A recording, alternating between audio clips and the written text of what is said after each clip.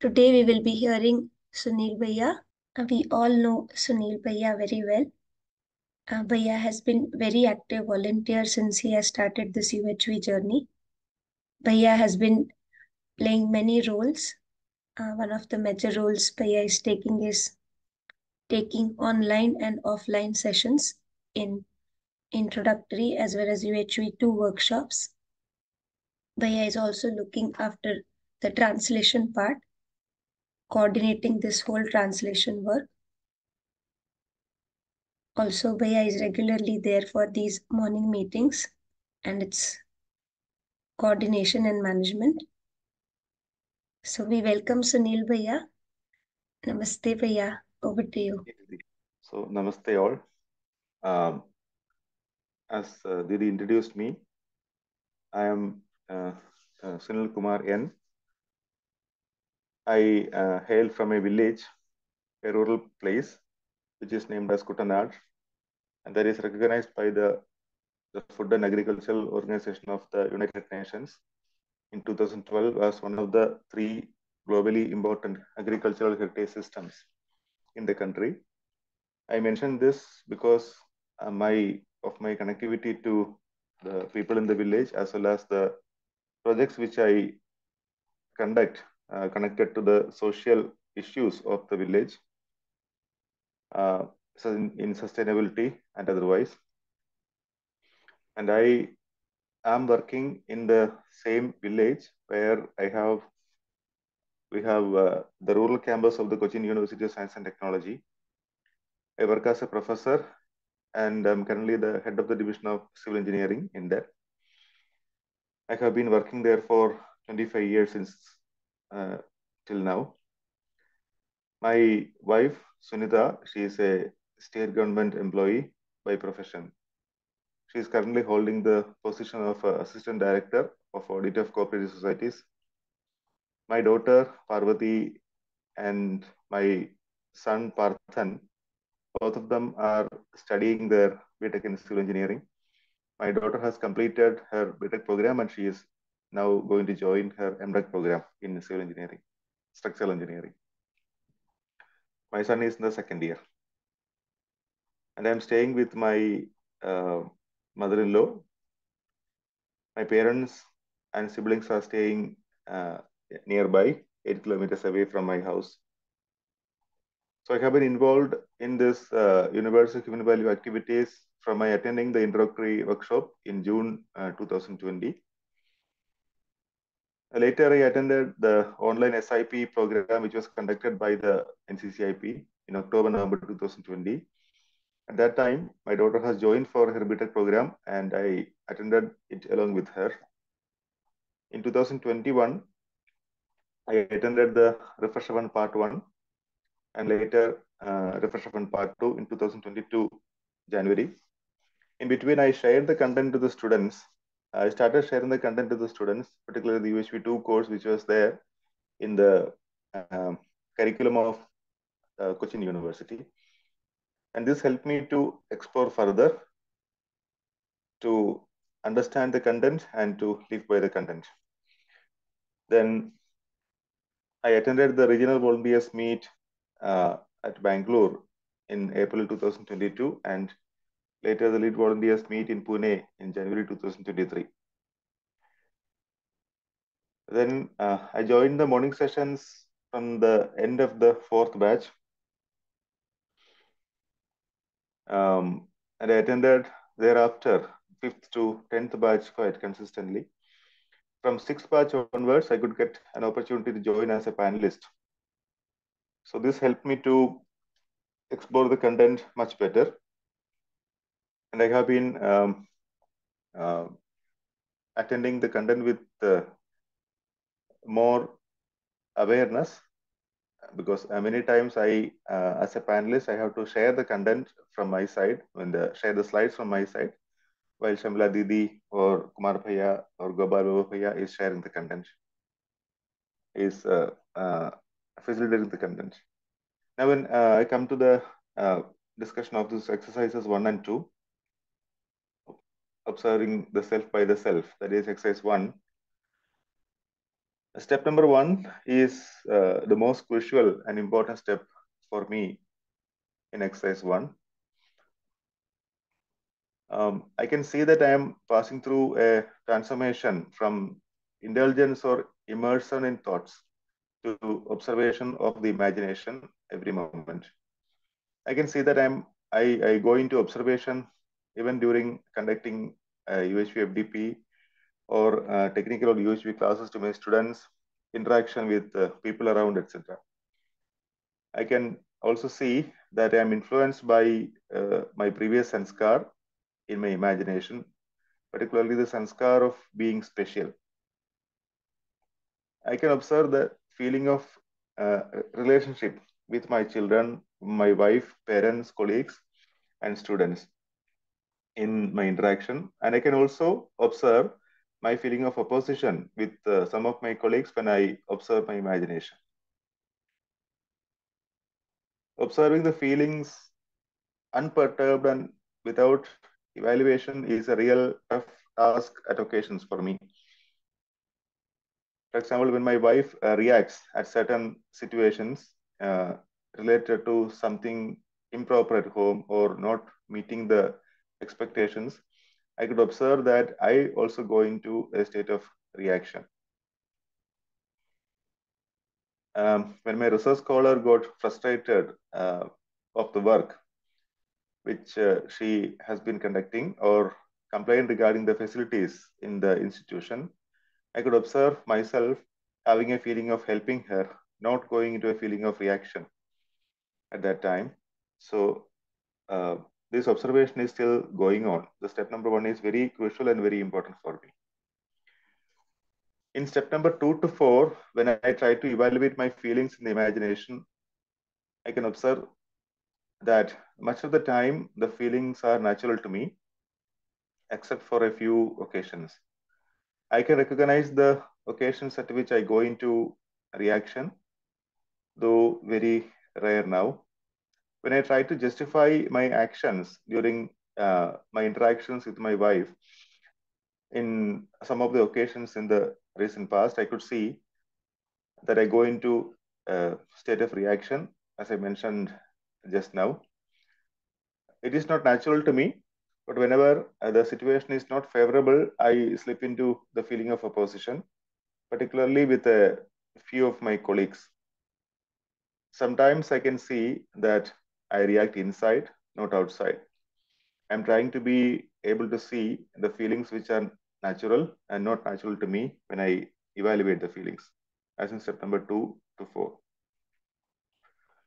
So particularly step number 3, when I recognize that my feelings are in line with natural acceptance, I'm in a state of harmony within. But this state is not continuous with me. That's what I can observe. When I observe deeply my feelings, which guide my thoughts, I can see when I am in a harmony or disharmony. For example, when I observe my feeling for my past higher authority, who declined many of my requests for facilitation of FDPs, conducting SIP sessions in own and other institutions, accompanying students for industrial visit, etc. I could see that I was in disharmony at that time. However, through observation, I can see a feeling of relationship with the person in the higher authority, and as a result, I try to open up to him many times, trying to put my views and trying to help him also. But I'm still working on my feelings to him. I can see that the feeling sometimes toggle between relationship and opposition. I have to work in this step much further. Step number 4, to be specific, it's an all-important step for me. So earlier, I was under the impression that the other person or the situations outside, that is the reason for my unhappiness or happiness. After a few series of morning sessions, I can observe that I am responsible for all the feelings which I have. And this is evident from the feelings which I derive out of the external happenings. For example, denial of several of my requests, which I considered to be genuine in some meetings at the institution. when some of my proposals are getting rejected, I developed a feeling of opposition to the higher authority. Now, when I observe and try to undergo the step number 4, I can see that it is me who has decided my feelings at this moment, and not by anybody. It is not influenced by anybody else or anything outside. But still, I have to work upon myself to set my feelings in line with natural acceptance. So I'm working upon this step number 4, which is all important for me. So with these batches 9 and 10 of exercise 1, I can observe that the step number 1 to 4 are happening in quick succession. Observing the imagination as they are and evaluating if they are naturally acceptable, and my responsibility for my feelings could be seen as a single step. In step number 5, I can see through observation that I had been under many preconditioned assumptions when I took some decisions. The behavior of the other was evaluated and considered as the basis of decisions in the past. Now I recognize the need for right understanding. So as in this step, step number 5, this is evident from my shift in behavior with some of my colleagues with whom I have been in opposition in the past. Some of my assumptions based on futuristic assessment with some colleagues went wrong when I worked for right understanding. I felt very low and irritated owing to unfavorable behavior of some of my colleagues in the past. But after opening up to the UHP proposals and September 5 of exercise 1, I can recognize that my feelings of being low or irritation are owing to my lack of understanding. So now I try to know things to the core before jumping into assumptions or conclusions based on preconditioning or sensation. So this process is still ongoing and it is continuing. I'm working with that. Now, when I come to the step number 6 of exercise number 1, I could see the step number 6A and 6B much better after batches 9 and 10 of exercises when I try to observe my imagination. For example, when my colleagues, students, or children react to me or situations are not favorable, I went into a feeling of opposition, a feeling of disharmony earlier. But now I can see that this is settling down and with a feeling of relationship, harmony, and coexistence. I can see that this is, I have to work within and I have to work in completeness. And I'm still working in this step number 6B. In step number 6P, the contemplating relationship with every other human being, understanding harmony with the nature and realizing the coexistence with the entire existence, they're slowly being transferred from the level of information into verification in me. I can see that this is a long process. So I continue working with myself with regard to this step. Now, step number 7 requires deeper exploration.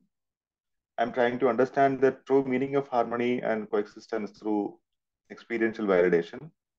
I can see that all creatures, even a lizard on the wall or any other object which I throw away otherwise, are related to me.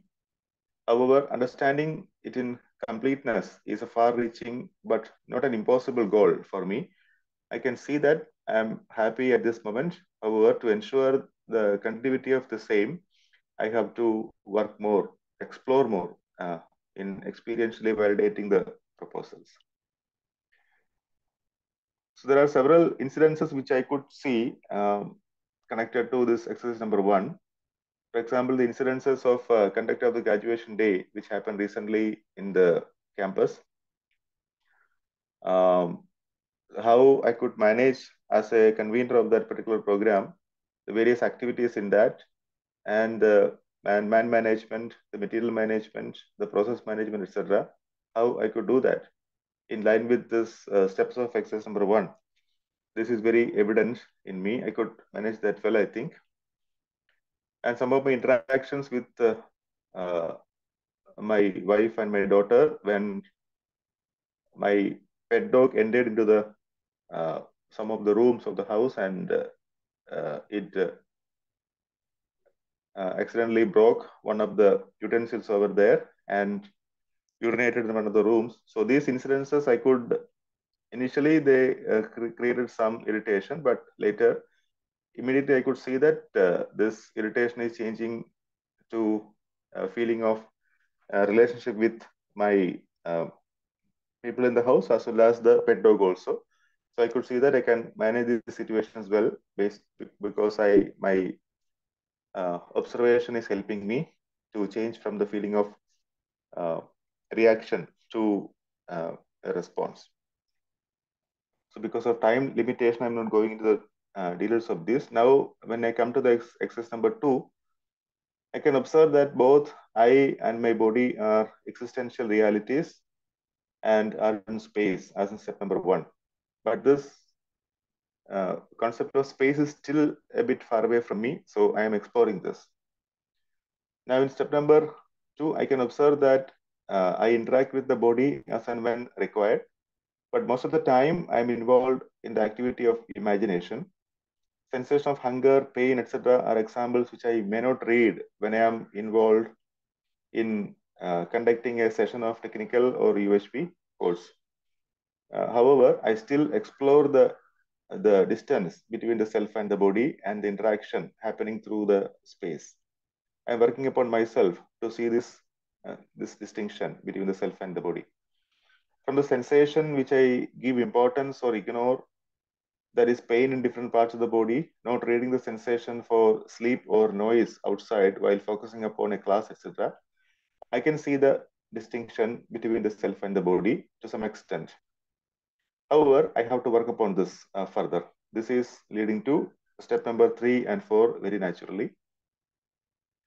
So in step number 3 of exercise 2, I can see clearly that I ignore some of the sensations from my body at times. I forget about the body pain or some ailment in my body while I conduct classes, as I enjoy doing the classes, conducting classes. But as and when I finish a class meeting, I become aware of the sensation from my body. This happened several times to me. I can see clearly that when I am deeply involved in some important job, I forget about the other sensations from the body, like hunger, pain, etc., tiredness, sensations from outside, all these things. But I catch some of these sensations. I read some of these sensations whenever I am off the class, whenever I conclude the class. Now, to rightly utilize my body, to conduct the class, I will purchase recently a teaching equipment, a teaching mic and speaker, so that I can use my body very rightly. This is helping me for sure, because sometimes the class is of 70 students or more than 70 students, so this is helping me. Now, in step number 4 of exercise 2, I'm not aware of some sensations when I am involved in some interesting activities. Say, I do play badminton. So when I play badminton, many sensations of like tiredness or feeling hungry or even thirst, I do not read that. Feeling of fatigue is also being read by me only when I finish maybe a game of badminton. But I can see that I have to work with this step number 4 of exercise 2, much further. In step number 5, regarding my interaction with the body or the world outside, is by way of sensation. My past experience, that is my sanskar, with the other persons guides my response or reaction with them. My mother is ill for the past 6 months, and sometimes she has to be hospitalized. Right now, she is at home. I can see my feeling of relationship with my mother, and also I recognize that her body needs medical treatment and I need to spend time with her. So every day after my college, I go to my mother. I sit beside her and talk to her. I give this utmost priority right now.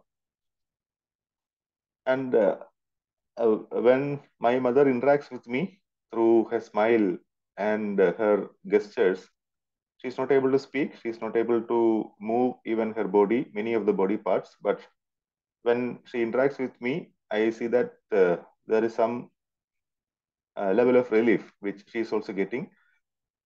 And some of the decisions regarding the treatment of my mother created certain difference of opinion with my father, but I could handle such situations with calmness, mostly not of opposition. So in step number 5, exercise 2, that is helping me to read sensations by decision and see that my response or reaction depends on my sanskar. I can see that many times I react to situations outside rather than respond. But the frequency of this reaction comes down as a consequence of this observation. In step 6a, the expression of my feelings outside is a result of my sanskar. I can see this. Reactions based on external inputs are being observed now. The transformation from reaction to response is gradual. I observe that slipping back to my deep-rooted previous sanskar is now getting reduced.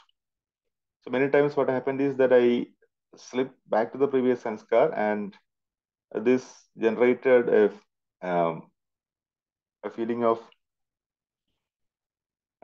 opposition, and sometimes I went into a level of depression also. But now this is not happening. That's what I can observe. I can help myself to see that such occasions, my assumptions are not based on proper knowing. I spend time to understand things before acting based on assumptions. So interaction with students during the recent industrial visit is an example. I think I have shared this last time also, so I do not go into the details of that. Now in step number 6B, I have started working with this step through my observation of returning back to my previous sanskar, owing to lack of right understanding. This was there with me in the past. So when some of my proposals to strengthen the content of presentation to an assessment team were rejected in the past in a meeting by my higher authority, I did not slip to my previous sanskar of arrogance, but could speak to the authority with a feeling of affection privately and convey my points. The partial acceptance of the suggestions was an indication of ensuring naturally acceptable feelings in me. Even if the suggestions were not accepted, I tried to find alternate paths to present the good practices to the assessment team, and it worked. The questions which are asked by many participants in the recent face-to-face UHP workshops could be answered to some level of their satisfaction owing to this opening up of understanding in me. I can see that the continuity of happiness is possible, though much work is required in this regard. And this step number 7 of exercise 2, I'm trying to see that I'm in coexistence with all other units in space. I can see that I'm in space, and my body is in space, but I'm still trying to understand the space. The step 7 is to be experienced with much more time. I'm working upon this. So I feel that I have to undergo this step exercises 1 and 2 again and again. And this observation is to happen every moment. And more clarity and understanding is required in this. And I have to practice this in continuity in my living. I have a feeling of being special and enjoy privilege of the same in the past. But I see that all human beings are similar at the level of purpose, program, and potential. And we differ only at the level of competence. So as and when I interact with my colleagues, students, friends, and my family members, I'm able to see my level of competence improving, though the process is gradual. When I come to this indicator number 4 in the slide, that is happiness is my innate nature and not the effect of from outside, this part.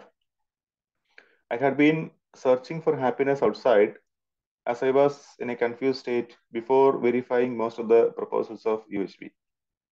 I could recognize that I have a natural acceptance in natural inclination towards the proposals of UHB while attending my first workshop. My affinity to the proposals and wish to verify them are results of the same. Now, regarding my happiness, the dependence on expectation from outside is getting reduced drastically now, as I can observe it through my interactions with people and nature. My research on sustainable construction, working with students, occasionally not turning into favorable results, etc., are not affecting my happiness now. So I can see that the happiness is innate. I'm trying to see it bit by bit, and I'm getting this improvement through this observation now.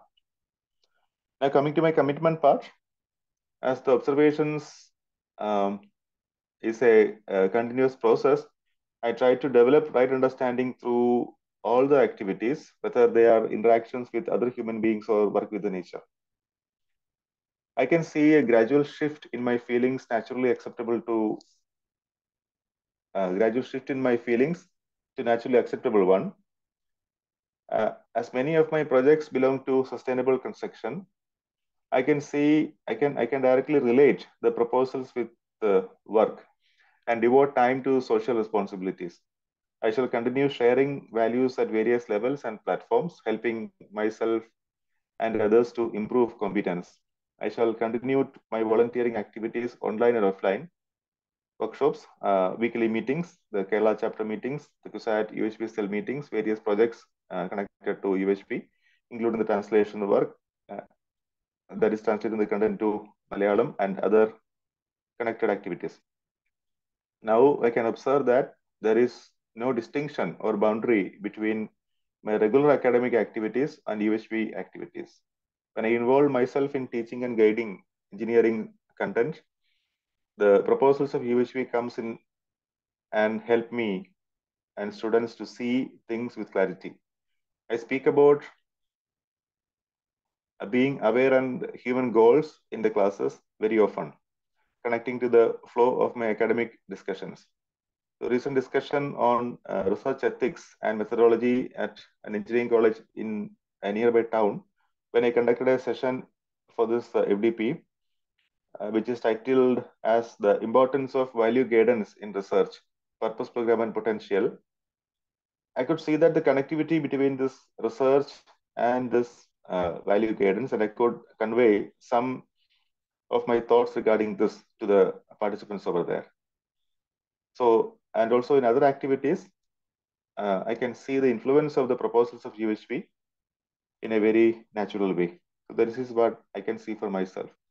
So my sincere gratitude to all the co-explorers who are helping me directly or indirectly, particularly my mentors, Ganesh ji, Shamla Didi, Kumar Bhaiya, Umesh Bhaiya, Gopal Bhaiya, and other panel members who are sitting over here or otherwise, and all the co-explorers in the mentoring in the morning sessions or otherwise.